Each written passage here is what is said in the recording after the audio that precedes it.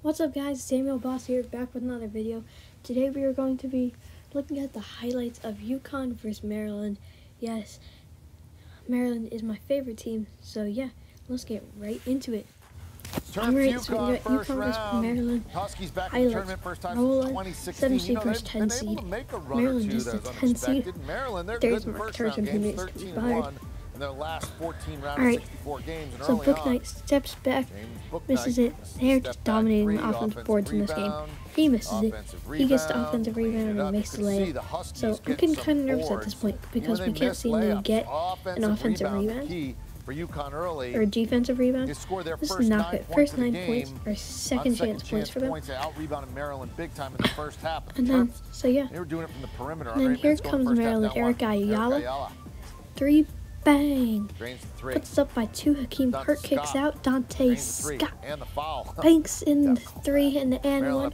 Reese Mona, who can't do anything, gets the assist to Daryl Morcell. That's how you do it. Shot 6 for 8 from 3 in the first half.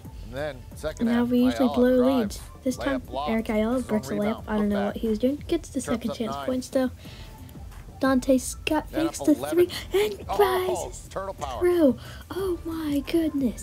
Dante Scott went absolutely crazy this game.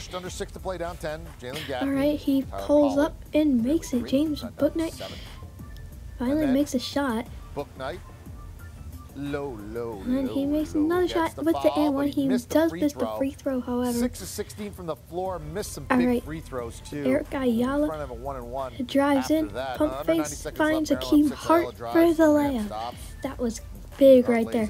And then Wiggins has such good vision, finds Hakeem Hart for the dunk. So now we play the 2 seed Alabama in our next game. Alright, so that should wrap it up for this video. Make sure to like and subscribe, and I'll see you later. See ya!